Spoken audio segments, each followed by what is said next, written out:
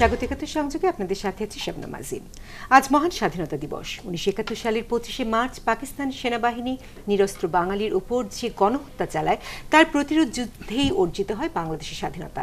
23 বছর ধরে পাকিস্তানি শোষণ ও নির্যাতনের বিরুদ্ধে বাঙালির যে প্রতিবাদ তারই চূড়ান্ত রূপ স্বাধীনতা।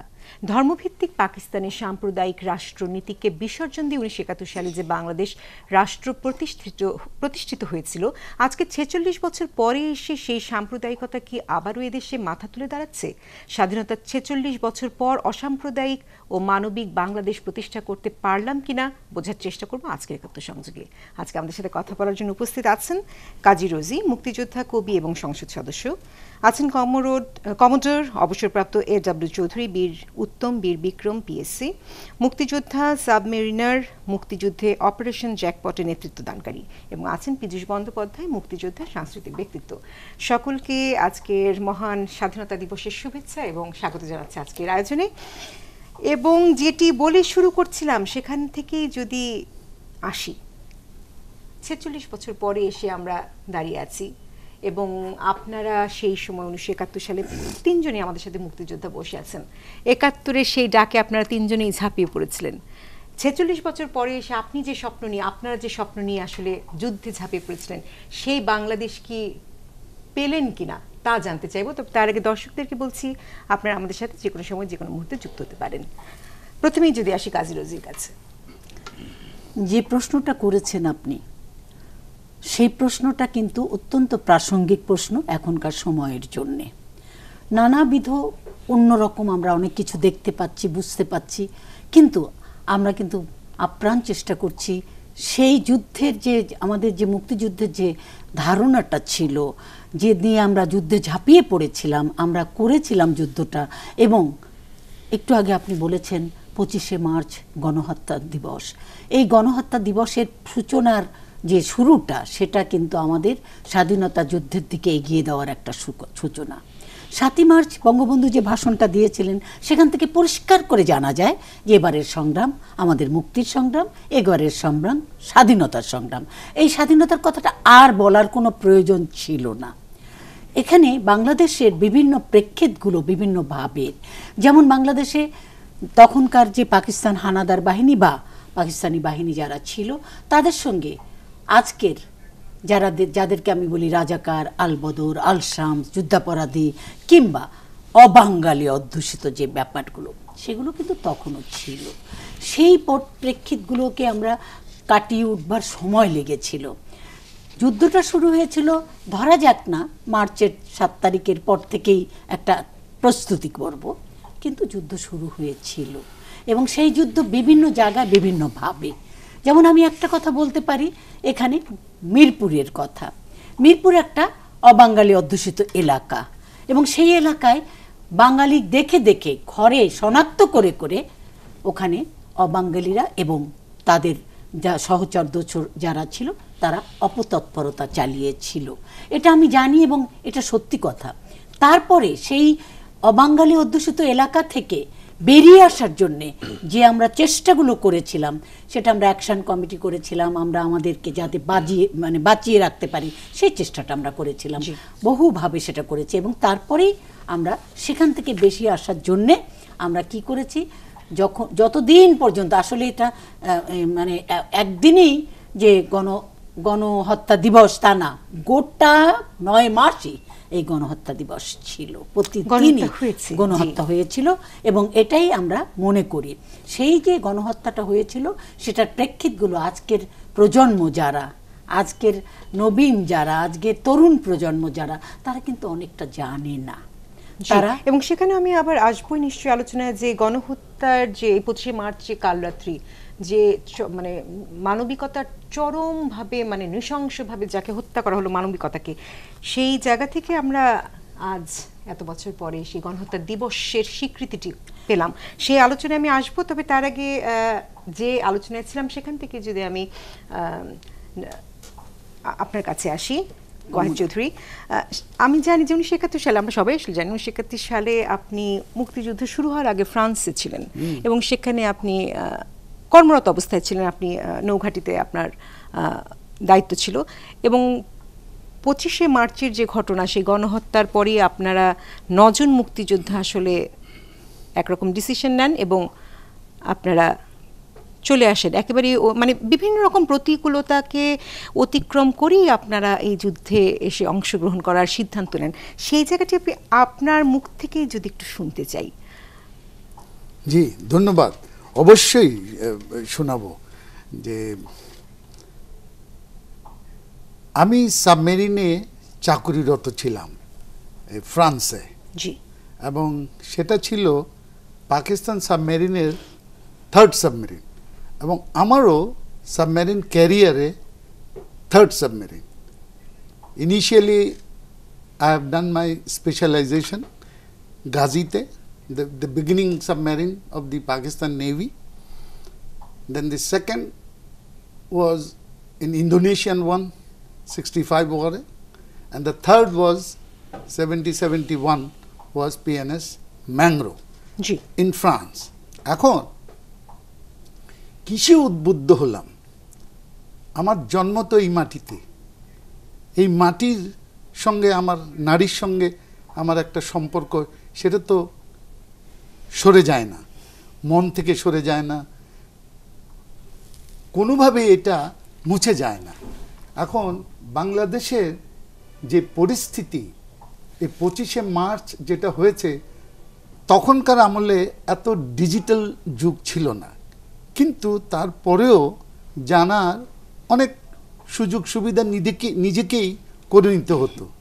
যেমন টেলিভিশনের সামান্যতম পাবলিসিটি ছিল, কিন্তু মোবাইলের কোনো যুগ ছিল না। তবে transistor band, radio 1 band transistor, ওটার প্রচলন ঠিকই ছিল। বিবিসি মারা যায়নি, ভয়েস অফ আমেরিকা মারা যায়নি, তারা কিন্তু রেগুলার আপনার কোন দেশে কি হচ্ছে না হচ্ছে, মানে মূলত আন্তর্জাতিক গণমাধ্যম থেকে আপনার তথ্যটি পাওয়া, এটা আপনাকে স্বীকার করতেই হবে।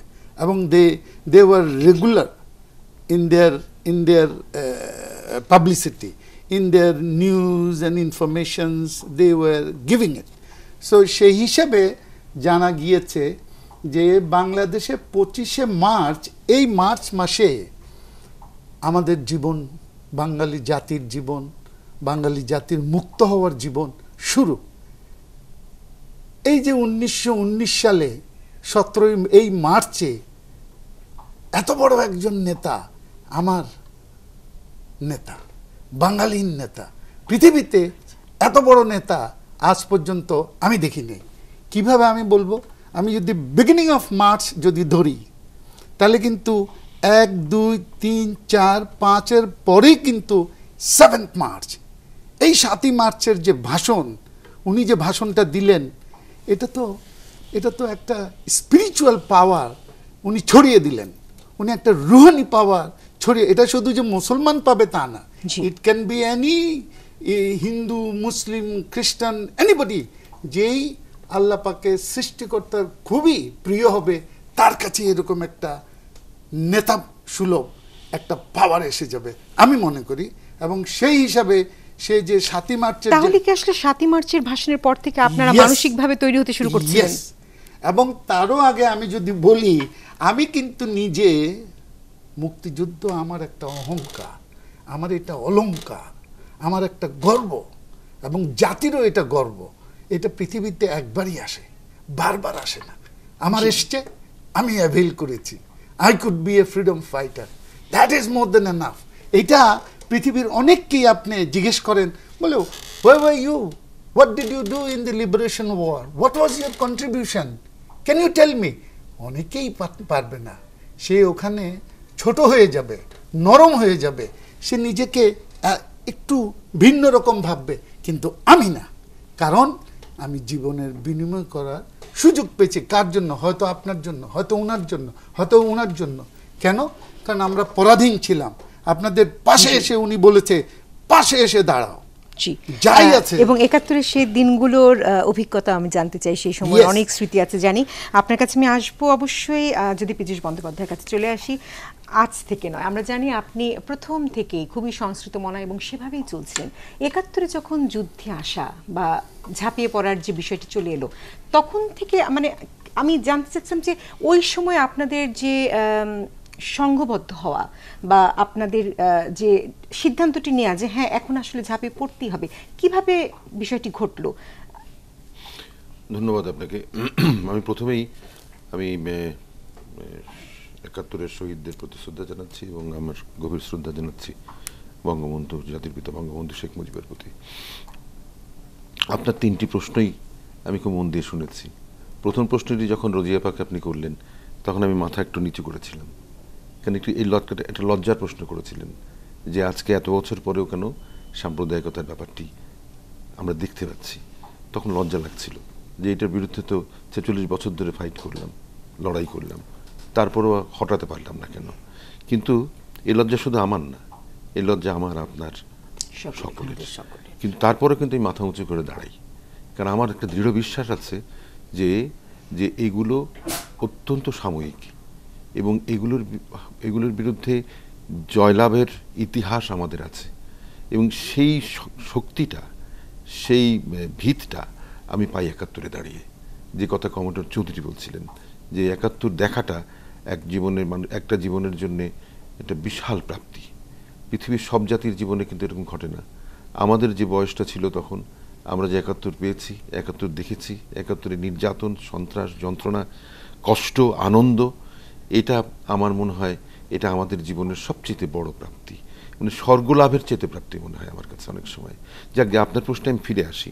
সেটি হচ্ছে যে ওই যেটি ৭ই মার্চের কথা বলা হচ্ছিল, বঙ্গবন্ধুর ৭ই মার্চের আগে, মার্চের ১ তারিখ থেকে ইতিহাসটা সবার জানা, তবু বলি যে ১ তারিখ থেকে কিন্তু আসলে অসহযোগ আন্দোলন শুরু হয়ে গেল। মানে এহিয়া খান যখন পার্লামেন্ট অ্যাসেম্বলি করে দিলেন, বাতিল করে দিলেন, তখনই কিন্তু শুরু হয়ে গেল। পূর্বানী হোটেলের সেই চত্বরে কিন্তু তখন আমিও ছিলাম, আমার সৌভাগ্য হয়েছিল। বঙ্গবন্ধু মিটিংয়ে করছিলেন আওয়ামী লীগের এমপিদের সাথে, নেতাদের সাথে, তিনি বেরিয়ে এসে কথা বললেন, আমরা উৎফুল্ল জনতা মিছিল নিয়ে বেরিয়ে গেলাম। তো ৭ই মার্চের আগে আমি একটু বলি, একটা মিনিট বলি, সেটা হচ্ছে যে যুদ্ধের প্রস্তুতি কিন্তু বাঙালি জাতির, বিশেষ করে প্রগতিশীল বাঙালি যারা ছিল, ছাত্র, শিক্ষিত সমাজ, মধ্যবিত্ত সমাজ, বা এমনকি একেবারে মাটির কাছাকাছি যাদের বাস, তাদের মধ্যেও কিন্তু যুদ্ধের একটা প্রস্তুতি অনেক আগে থেকে ছিল। সেই ব্যাখ্যাটা করতে গেলে অনেক কথা বলতে হয়। তবুও বলি যে ৬৯-এর গণ আন্দোলনের মধ্যে দিয়ে কিন্তু স্লোগান বেরিয়ে এলো, যে স্লোগানগুলো মুক্তিযুদ্ধের সপক্ষের স্লোগান। পদ্মা, মেঘনা, যমুনা তোমার আমার ঠিকানা, অথবা তোমার নেতা আমার নেতা শেখ মুজিব, অথবা শেখ মুজিবকে বঙ্গবন্ধু উপাধিতে ভূষিত করা, বা জেল থেকে বার করে নিয়ে আসা, যেখানে প্রায় নিশ্চিত যে তাকে ফাঁসি দেওয়া হবে, আগরতলা মামলার কথা বলছি, সেখান থেকে বার করে নিয়ে আসা, এই যে সম্মিলিত একটা উদ্যোগ, প্রচেষ্টা এবং লড়াই, সেই লড়াইটি কিন্তু আপনি যে প্রশ্নটা করেছেন, সেই লড়াইয়ে কিন্তু সবাই ছিল। সেই লড়াইয়ে শিক্ষক ছিলেন, সাংবাদিক ছিলেন, ছাত্র ছিলেন, কৃষক ছিলেন, শ্রমিক ছিলেন, রাজনীতিবিদরা ছিলেন, সংস্কৃতিকর্মীরাও ছিলেন। সংস্কৃতিকর্মীরা তখন থেকে কিন্তু ঐক্যবদ্ধ, এবং সংস্কৃতিকর্মীদের ঐক্যবদ্ধ হওয়ার আরেকটা প্রেক্ষাপট আছে। সেটা হচ্ছে যে রবীন্দ্রনাথের ১০০তম জন্মবার্ষিকী যখন পাকিস্তান সরকার পালন করতে দেবে না বলে হুমকি দিল এবং কঠোর একটা বাধা প্রাচীর তুলে দিল ৬১ সালে, তাই না রোজি? তখন থেকে কিন্তু বাঙালি সংস্কৃতির জন্যে একটা উদ্যোগ সংস্কৃতিকর্মীরা সম্মিলিতভাবে নিল, এবং তখন সমস্ত বাঙালি জনতা, যারা বাঙালি জাতীয়তাবাদী বিশ্বাস করেন, এবং তার নেতৃত্বে কিন্তু চলে এলেন বঙ্গবন্ধু শেখ মুজিব। মানে দেখেন, এই জিনিসগুলো কিন্তু ভাববার বিষয় যে শুধু রাজনৈতিক নেতা হিসেবে বঙ্গবন্ধু কিন্তু এমার্জ করেননি। বঙ্গবন্ধু কিন্তু সংস্কৃতির একটি নেতা হিসেবেও, সাংস্কৃতিক নেতা, এই সংস্কৃতিকেও কিন্তু মিশিয়ে দিলেন রাজনীতির সাথে।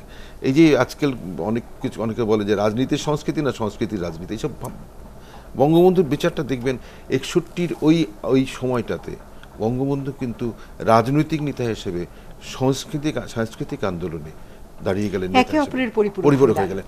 সেই সব মিলিয়ে আপনি যখন বললেন যে এটা সম্মিলিত একটা উদ্যোগ, এটা স্বতঃস্ফূর্তভাবে ছিল। আর ৭১-তে তো আপনি জানেন যে ৭১-এর শিল্পীরা কি করেছে, স্বাধীন বাংলা বেতার বলেন বা শিল্পী স্বাধীন বাংলা বেতার নিয়ে আজকে আসলে আমরা কথা বলতেই চাই, তার কারণ আমরা জানি যে আপনি যে ছিলেন আর কি। আমি একটা কথা বলি, সেটা হচ্ছে আমি এসেই বলছিলাম অনুষ্ঠান শুরুর আগে যে আজকে কমোডোর চৌধুরী এখানে আছেন, আমার অনেক পুরনো পরিচিত একজন বীর, আমি তাকে খুব সম্মান করি। আজকে কিন্তু তাকেই একজন নায়ক হিসেবে আজকে আপনারা এখানে আনতে পারতেন, আমাদের দরকারই ছিল না হয়তো। আমরা 3 নায়ক কিনেছি, মুক্তিযুদ্ধের 3 নায়ক আজকে আমাদের সাথে উপস্থিত আছেন, এবং অবশ্যই আরো অনেক কথা বলতে চাই। স্বাধীন বাংলা বেতার কেন্দ্রের বিষয়টি আসবে, তবে বিরতির সময় হয়ে গেছে। দর্শক, নিচ্ছি বিরতি।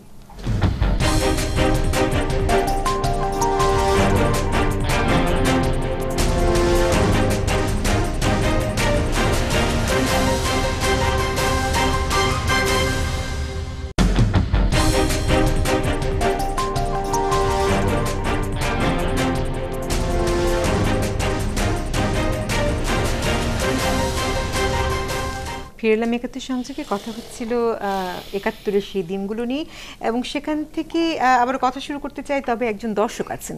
হ্যালো হ্যালো হ্যালো, আমার নাম জহুরুল করিম। হ্যালো, আমার নাম জহুরুল করিম। আমি আমেরিকাতে থাকি। আমি দেশে এগ্রিকালচার ইউনিভার্সিটির একজন প্রফেসর ছিলাম।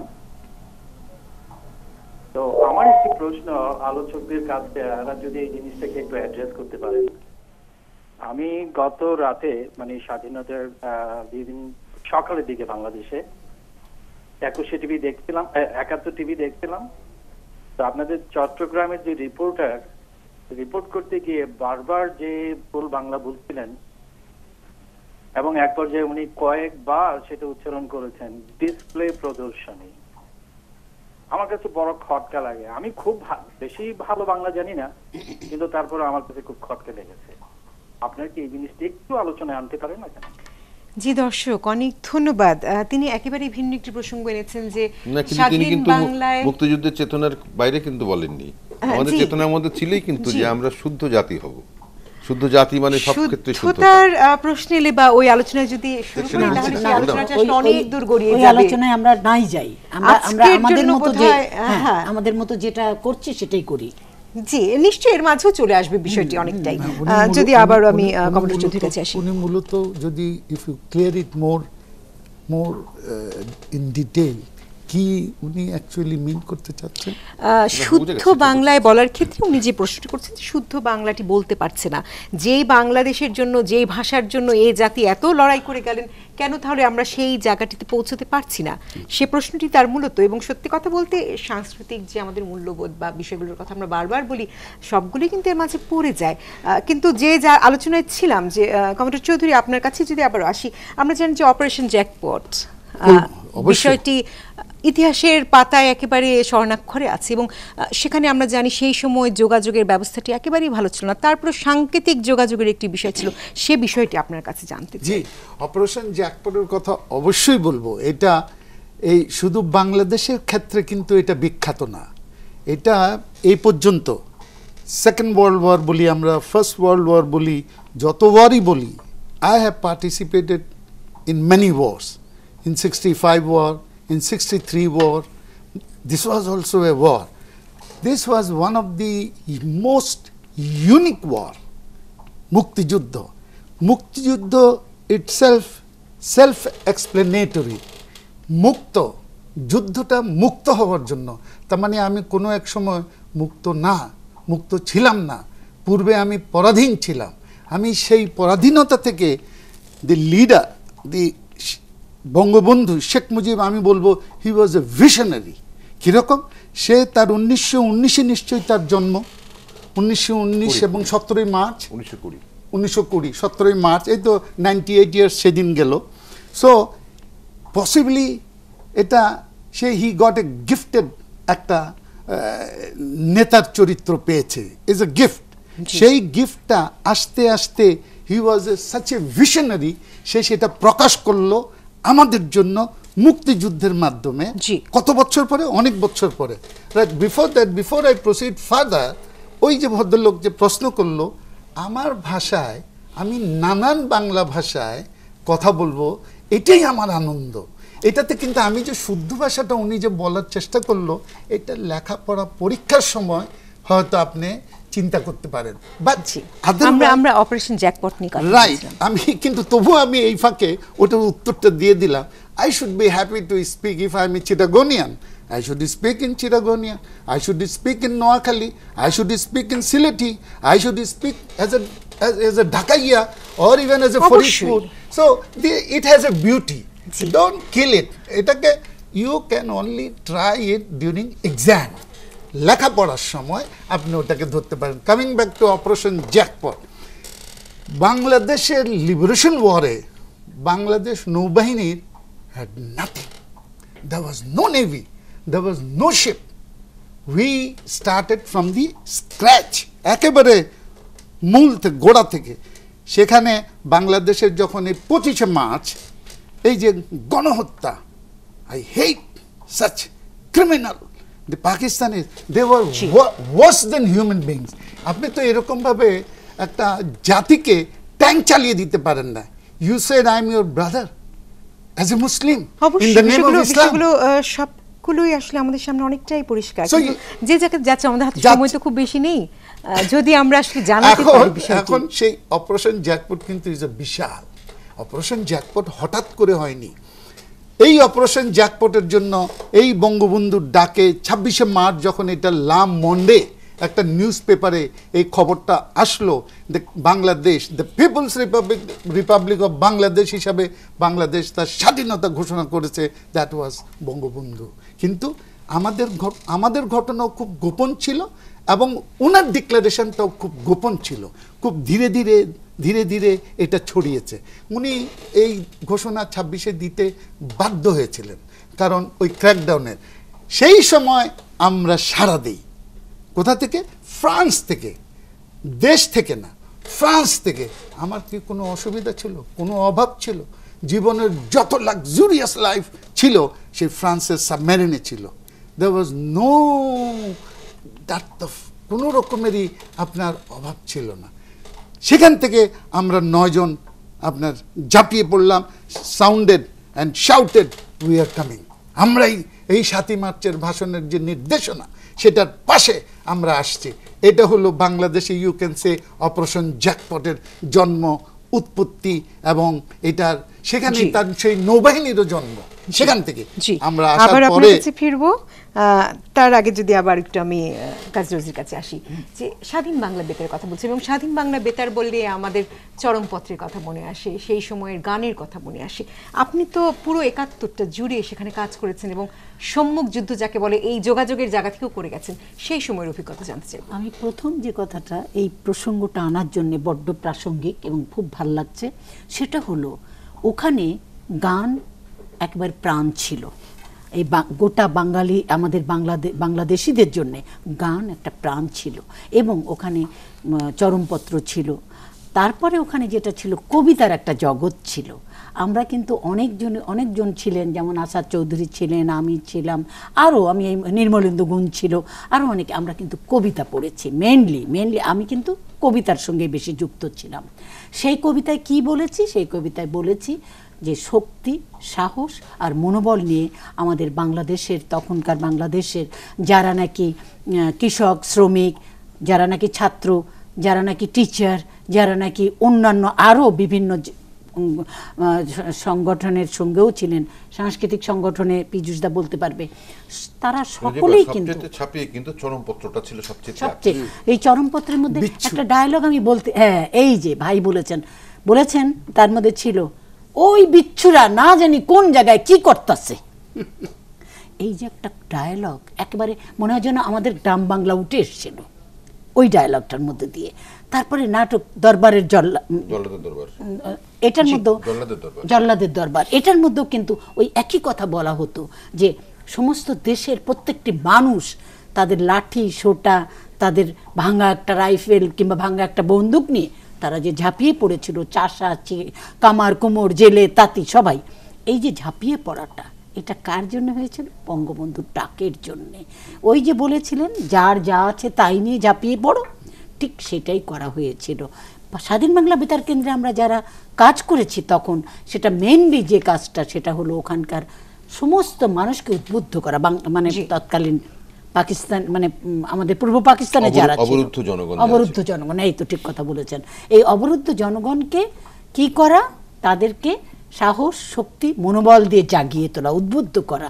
যেমন পূর্ব দিগন্তে সূর্য উঠেছে, রক্তলাল রক্তলাল রক্তলাল, এই কথাটা শুনলেই তো সমস্ত গ্রামবাসী জেগে যায়। তারপরে যখন বলা হয়েছিল তীরহারা ওই ঢেউয়ের সাগর পাড়ি দেব রে, আমরা কজন নবীন মাঝি হাল ধরেছি শক্ত করে রে, এইসব কথাগুলো কেন বলা হতো? বুকের ছাপিয়ে যে গানটি আমাদের মানে ভীষণ রকম ভাবে আলোড়িত করেছিল শোনো একটি মুজিবরের থেকে, শোনো একটি মুজিবরের থেকে লক্ষ মুজিবরের কণ্ঠধ্বনি প্রতিধ্বনি আকাশে বাতাসে ওঠে রনি। বাংলাদেশ আমার বাংলাদেশ আমার বাংলাদেশ, এই যে কথাগুলো যেটা পীযুষদা মনে করে দিলেন, পীযুষদা মনে করার কারণ আছে, পীযুষদা তো ওর ভেতরেই ঢোকা, আমাদের ভেতরেই তো ঢুকে। সংস্কৃতির কথা বলতে শুধুমাত্র যে আমরাই করেছি ব্যাপারটা তা নয়, কিন্তু না, এটা বিদেশিরাও কিন্তু আমাদের সাহায্য করেছে। জর্জ হ্যারিসনের কথা বলেন, সেই মেডিসন স্কয়ারের সেই অসাধারণ ছিল, কি বলে এটাকে, রবিশঙ্কর, আল্লাহ রাখা, আলী আকবর খাঁ, এরা বিদেশে আমেরিকাতে বসে জনমত সৃষ্টি করেছেন। এইগুলো সবটা কিছু মিলিয়েই কিন্তু আসলে আমাদের এই স্বাধীনতাটাতে আমরা যে 9টা মাস একদম নিরবিচ্ছিন্নভাবে যুদ্ধ করেছি, যে যেখান থেকে পেরেছে, সেই 9 মাসের সংগ্রাম, সেই 9 মাসের যুদ্ধ শেষে যখন স্বাধীন বাংলাদেশটি পেলাম, তখন যে আশা আবারও সেই একই প্রশ্নে যেতে হচ্ছে যে 46 বছর পরে এসে যেই দেশটির জন্য আসলে আপনারা যুদ্ধ করেছিলেন, ধর্ম বর্ণ নির্বিশেষে সকল বৈষম্য দূর হবে এই আশায়, আজ দেখছি ধর্মভিত্তিক জঙ্গি গোষ্ঠীর তৎপরতা, মৌলবাদের মাথাচাড়া দিয়ে ওঠা। এখন আমরা কিভাবে একে মোকাবেলা করব? মানে আমাদের সংগ্রাম বা আমাদের আমি আবারও বলি, মোকাবেলা করার একটাই জায়গা, সেটা হচ্ছে 71-এ দাঁড়িয়ে, মুক্তিযুদ্ধের চেতনা দর্শনে দাঁড়িয়ে। আর আপনি যেটা বলছেন সেটা তো এটার পেছনে তো অনেক কথা আছে, যে কথাগুলো আপনারাই এখানে প্রতিদিনই বলেন। সেটি হচ্ছে যে এই যে মুক্তিযুদ্ধের চেতনা দর্শন যেটা ছিল, যে একটি গণতান্ত্রিক ধর্মনিরপেক্ষ বাংলাদেশ, মুক্ত বাঙালি জাতি, এইটার পেছনে তো 16ই ডিসেম্বর 1972 থেকে এর পেছনে কিন্তু একটা ষড়যন্ত্র শুরু হলো। এবং দেখেন ষড়যন্ত্র কিন্তু যারা আগে করেছে, বঙ্গবন্ধুর বিরুদ্ধে, বঙ্গবন্ধুর পরিবারকে নিয়ে কুৎসা রচনা করেছে, অপপ্রচার করেছে, নানাবিধ আওয়ামী লীগকে আক্রমণ করেছে যুদ্ধ পূর্ববর্তীকালে। পরবর্তীকালে কিন্তু দেখেন যুদ্ধ পরবর্তী কাল থেকে কিন্তু আবার এটা শুরু হয়ে গেল। সেই গোষ্ঠীটাই রাজনৈতিকভাবে বিদেশি একটা ষড়যন্ত্র ছিল, আন্তর্জাতিক ক্ষেত্রে যে ষড়যন্ত্র, সেগুলো তো এখন গবেষণায় বেরিয়ে আসছে, আরো বেরোবে। যত দিন যাবে, যত নির্মোহ গবেষণা হবে, তত আরো এগুলো স্পষ্ট হবে।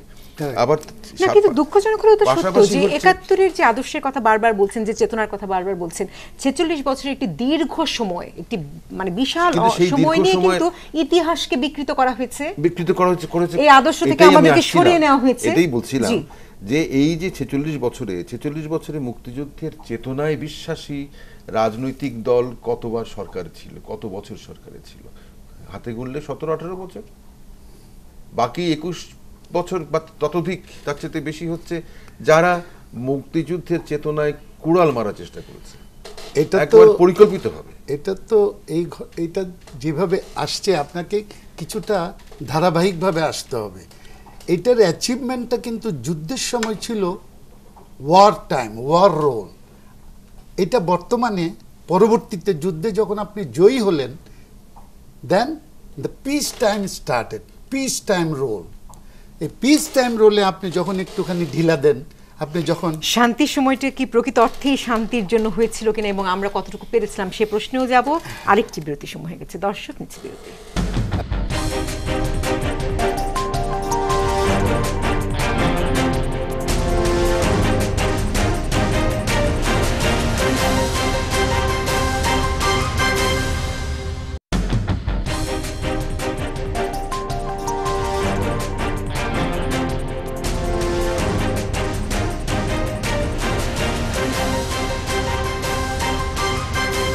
ফিরে এলাম একাত্তর সংযোগে এবং যেভাবে কথা বলছিলাম সেই কথার ধারাবাহিকতায় আমি আবার পীযুষ বন্দ্যোপাধ্যায়ের কাছে আসতে চাচ্ছি যে এই যে এখন যে পরিস্থিতি, 46 বছর পরে গণহত্যা দিবসের স্বীকৃতি আমরা আদায় করলাম এবং বলছি আমরা আন্তর্জাতিক মহলেও তা নিয়ে যাব। এই আন্তর্জাতিক মহলে নেওয়ার ক্ষেত্রে তো আসলে আন্তর্জাতিক মহলের কিছু অংশে যেমন বাধার তৈরি হওয়ার সম্ভাবনা যথেষ্ট আছে বলে আমরা ধারণা করছি। পাকিস্তান তো একটি বাগড়া বাজাবেই, অন্যদিকে অভ্যন্তরীণ হচ্ছেই, এবং অভ্যন্তরীণ শক্তিও তো আসলে অপশক্তিও তো বসে থাকবে না। এই যে অবস্থাটি তৈরি হচ্ছে, তার মাঝেই আমাদের এগিয়ে যেতে হচ্ছে। আমি শুরু করে দিই। সেটি হচ্ছে যে এবারের স্বাধীনতা দিবসটি অত্যন্ত তাৎপর্যপূর্ণ এই জন্যে যে আমাদের মাননীয় প্রধানমন্ত্রী শেখ হাসিনা পার্লামেন্টের সদস্যদের নিয়ে এবছর 25শে মার্চকে জাতীয় গণহত্যা দিবস হিসেবে পালন করার জন্য স্বীকৃতি দিয়েছেন, রাষ্ট্রীয় স্বীকৃতি, যেটা 46 বছর পরে পেলাম, দেরিতে হলেও তো পেলাম। কিন্তু এবং সেই সাথে দেখেন আপনি দেখেন, আমি একটু আগে 21 বছরের কথা বলছিলাম, 21 বছর আমরা মুক্তিযুদ্ধের চেতনার বিরুদ্ধের শক্তিকে দেখেছি, কিন্তু এই শেখ হাসিনা পাওয়ারে এসে কি করলেন? তিনি বঙ্গবন্ধু হত্যার বিচার করলেন, তিনি যুদ্ধাপরাধী মানবতা বিরোধীদের বিচার করলেন। তার মানে প্রক্রিয়া শুরু হয়েছে, আশাহত হওয়ার মতো কিছু নেই।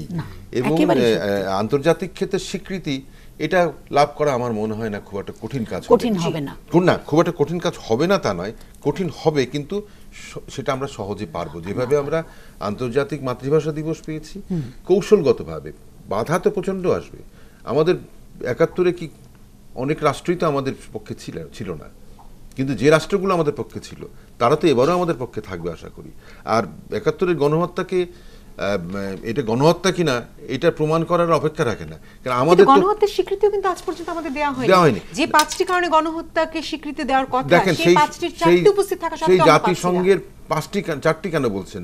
আমি তো বলবো 5টি, প্রায় প্রতিটি সংজ্ঞাতেই আমাদের এক একটি এলাকার হত্যাকাণ্ডই কিন্তু গণহত্যার শামিল।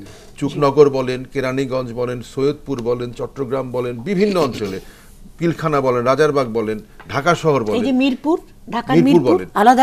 এইটা নিয়ে খুব একটা আমি চিন্তিত না। আমি চিন্তিত হচ্ছি আন্তর্জাতিক ক্ষেত্রে এটি কি কতখানি কৌশলগত ভাবে আমরা করতে পারবো। কিন্তু আমার মনে হয় আমাদের সরকার যেভাবে উদ্যোগী হয়েছে, মুভ করছেন, তাতে করে আমরা পেয়ে যাব। আমাদের মিত্র বন্ধু তো আছে বিদেশে, 71-এ তো ছিল আমাদের। আচ্ছা, সেটা গেল 1 নম্বর। 2 নম্বর হচ্ছে যে আবারও বলি যে এই যে যুদ্ধাপরাধী বিচার, বঙ্গবন্ধু হত্যার বিচার এবং গণহত্যা দিবসের স্বীকৃতি, এটি কিন্তু অনেক আশাবাদ জাগিয়ে দেয়। তখন মাথা নত করে থাকতে ইচ্ছে করে। একটু আগে আমি বলছিলাম যে লজ্জায় মাথা নত করে আছি, আমার লজ্জায় মাথা নত করতে ইচ্ছে করে না। তখন সাহসটা আবার ফিরে পাই, তখন 71-এ ফিরে যাই যে না, বঙ্গবন্ধু নেই, কিন্তু বঙ্গবন্ধুর কন্যা শেখ হাসিনার নেতৃত্বে এই কাজটি হচ্ছে। অসংখ্য ভালো মানুষ এই দেশে আছে, যাদেরকে আমরা চোখে চোখে দেখি সারাদিন, যাদেরকে নিয়ে সমালোচনা করি, তারাই কিন্তু এই দেশের সবাই নন। সাধারণ মানুষ কিন্তু ভিন্ন, তারা কিন্তু মনে মনে এটা পোষণ করেন। আমি 71-এর ঘটনাগুলো বলি আপনাকে। 71-এ এই দেশে সংখ্যাগরিষ্ঠ লোক তো মুসলমানই ছিল জাতিগতভাবে, কিন্তু সবাই কি রাজাকার হয়েছিল? সবাই তো রাজাকার হয়নি। আমরা যারা আমি ধরেন যে 71-এ জেলা পর্যায়ে ছাত্রনেতা ছিলাম, তখন আমরা যে যুদ্ধে আমাদের সবাই চিনত, আমাদের নামে হুলিয়া ছিল যে আমাদেরকে ধরিয়ে দিতে পারলে পুরস্কার দেয়া হবে, এরকম ছিল। কিন্তু আমরা তো যেসব বাড়িতে আশ্রয় পেয়েছি, সেই বাড়িগুলোকে সব আমি তো সব তো মুসলমান বাড়িই ছিল, তারা তো আমাকে আশ্রয় দিয়েছেন, তারা তো আমাকে খাইয়েছেন, পড়েছেন। সেই মায়েরা কিন্তু আমাকে আশ্রয় দিয়েছেন, সেই বোনেরা আমাকে আশ্রয় দিয়েছেন, তারাই আমাকে পথ বাতলে দিয়েছেন কিভাবে সামনে যেতে হবে। আমি দেখেন, আমার সেই জন্য বলছি যে আমার একটা ভীষণ রকমের আস্থা আছে যে এই জাতি ভুল করবে না। বাঙালি দর্শন, জাতীয়তাবাদ দর্শন। আমি যদি আবার কমান্ডার চৌধুরীর কাছে ফিরে আসি, যে ওই অপারেশন জ্যাকপটের মতো এখনো তো আসলে একরকম একটা অপারেশন দরকার এই প্রজন্মকে ভুল পথ থেকে ফিরে আনার জন্য, এবং কোনো এই প্রজন্মের কেউ যেন আসলে এই পথে না যায়, তার জন্য একটি চেষ্টা চালানো দরকার। কি করণীয় বলে মনে হয়? তখনকার আমলে যে অপারেশন জ্যাকপটটা প্রয়োজন হয়েছিল, তখন দুটো রাস্তা বাংলাদেশের জন্য, শত্রুর মোকাবেলা করার জন্য দুটো রাস্তা ওদের সুবিধার্থে খোলা ছিল। একটা হলো আকাশপথ, আর একটা হলো নদী এবং সাগরপথ। আকাশপথ ভারত বন্ধ করে দিয়েছিল, তাহলে একটা বন্ধ, আরেকটা রয়ে গেল, যেটা সে কলম্বো হয়ে চিটাগংয়ে ঢুকছে, কলম্বো হয়ে চালনা মংলায় ঢুকছে। কি লজিস্টিক সাপোর্ট, কি তার যে এখানে সৈন্য সামন্ত আছে, এই যে ফোর্সেস, টিকা খান, নিয়াজি, ইয়াইয়া, মনে করছে যে তারা আমাদেরকে শেষ করে দেবে। তখন অজানা ব্রেইনি, দ্য ব্রেইন চাইল্ড যারা, আমি জানি না, তারা চিন্তা করলো এই 8 জন সাবমেরিনার, আমরা তো উই ওয়ার এ স্পেশালিস্ট, আমরা এই সাবমেরিন থেকে বেরিয়ে এসে আমরা বাংলাদেশের বিভিন্ন ক্যাম্প থেকে ইনিশিয়ালি 300 নেভাল কমান্ডো আমরা তৈরি করি, এদেরকে ট্রেনিং দেই আমরা পলাশিতে, ভাগীরথী নদীর ধারে, একদম rigorously and vigorously they were train, solid commando, 3 দিন না খেয়ে থাকতে পারে এরকম, জীবনের বিনিময়ে তারা কিন্তু কোনোদিন ক্লেম করবে না আমরা যদি মারা যাই আমাদের সুইসাইডাল টিম আর কি। জি, হ্যাঁ, পৃথিবীতে এবং শুনেছেন নিশ্চয়ই সেরকম মেধাবী, সেরকম বিচক্ষণ আবারও একটি প্রজন্ম আসবে এবং সেই প্রজন্মে আমাদের হাত ধরে এগিয়ে নিয়ে যাবে। আমাদের একদম শেষ সময়ে আমরা পৌঁছে গেছি। কাজী রোজি, আপনার কাছে আসতে চাই, আজকের দিনে দাঁড়িয়ে আসলে এই প্রজন্মের জন্য আপনি কি বলবেন? আজকের দিনের জন্য, প্রজন্মের জন্য আমার যে কথাটা বলার, আমরা যে চিন্তা নিয়ে, আমরা যে স্বাধীনতার সপক্ষ শক্তি নিয়ে কথা বলতে চেয়েছি, দেখছে গোটা দেশ সেটা সর্বমুখরিত হয়েছে, সেই ব্যাপারে তাদেরকে আরও সচেতন হতে হবে, আরও বেশি তাদের কর্তব্যনিষ্ঠা এবং একনিষ্ঠ ভূমিকা রাখতে হবে। তরুণ প্রজন্ম যতই এগোবে ততই কিন্তু আরও ভালো হবে। আজকের স্বাধীনতা অর্জন আমাদের একটা বিশাল অর্জন এবং এই অর্জনের সাথেই আমরা তরুণদেরকে সম্পৃক্ত করব, তাদের রক্তধারা যেন আমাদেরকেও নিয়ে যায়, বলতে শেখায় যে তরুণরা বলে আমরা আপনাদের পথ দিয়েই এসে গেছি এই পর্যন্ত, আমরা আগামীতেও তাই করব। এটা তাদের জন্য আমার একটা কথা বলার থাকবে, কারণ তারা যদি নিজেদেরকে সক্রিয় রাখতে পারে কিছুই হবে না। আমি বিশ্বাস করি জঙ্গিবাদ, উগ্রবাদ, কোনো অপশক্তি বাধা হয়ে থাকবে না। এই প্রেক্ষিতে আমি আজকে যেহেতু স্বাধীনতা দিবস, সেই প্রেক্ষিতে আমি ছোট্ট 4টে লাইন শুনিয়ে দেই।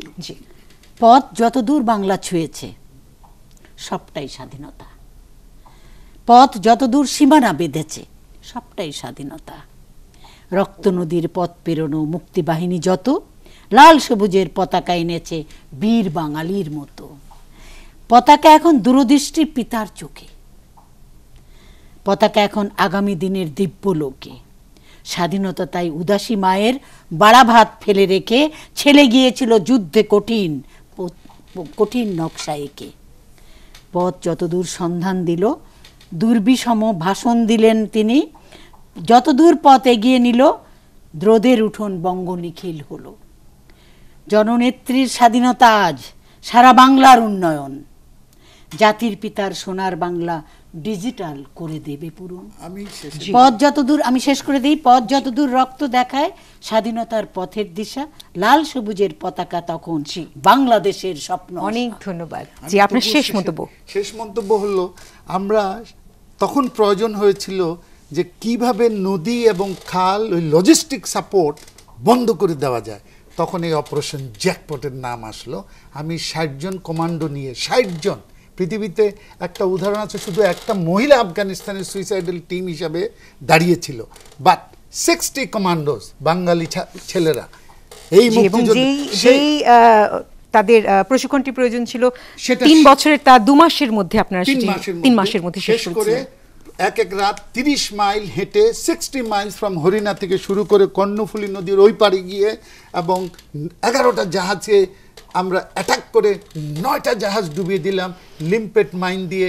এবং তখনই পুরো পৃথিবীতে মেসেজ গেল যে Chittagong port and the all river port is closed in Bangladesh. আবারও এই আমাদের যুদ্ধের 3 সৈনিককে, সেটাতে কিন্তু আমাদের হাতে সময় একেবারে নেই, শত্রুর মেরুদণ্ড ভেঙে গেল। আমি এটা বলতে চাই। সেখানে আরেকটা জিনিস, জি, আমাদের হাতে একেবারেই সময় নেই। নিশ্চয়ই আগামীতে আবারও কখনো কথা হবে। সেখানে শেষ করছি, আবারও আমাদের স্বাধীনতা যুদ্ধের 3 নায়ককে, 3 সৈনিককে সাধুবাদ জানিয়ে আজ বিদায় নিচ্ছি। ধন্যবাদ দর্শক।